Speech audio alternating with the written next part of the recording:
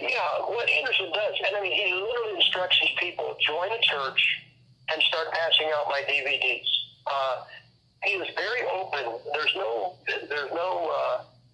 restrictions on these people. I call them the Antifa of Christianity. It used to be to disagree with somebody politically, but they wouldn't be at your door like these folks that showed up at this Tucker Carlson's door. Same thing. Anderson's people think they have every right to go into a church and call the members and get everybody they can to follow them. And so there was a fellow in this church here, a young man, and I kind of called him out, and he took off. But one day, we are the only house on this street, and we are on church property. So it's not like you would be in the neighborhood door knocking here. And I was out, I'd been doing some work around the church, just painting some stuff. My wife was out in the backyard washing the windows. So these guys came to the door. My wife didn't hear them, and I wasn't here.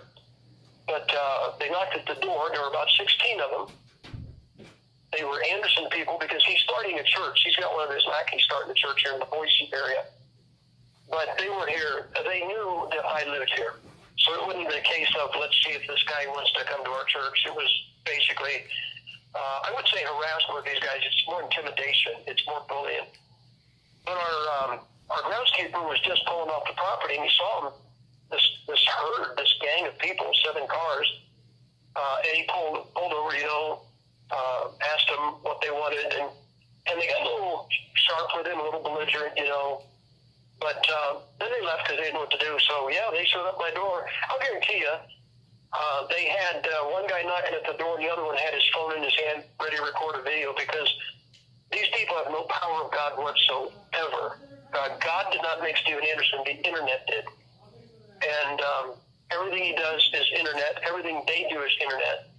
So they like a gotcha moment. They like to call you up and say, oh, look, he melted down, or they like to catch you on a video, because it's the only thing they have. So I'll guarantee you there was a guy there ready to take my video and have me blowing up where you do at my front door, that kind of thing.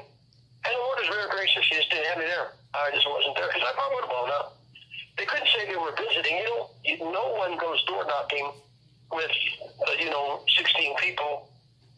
It just really does that. It was plainly intimidation.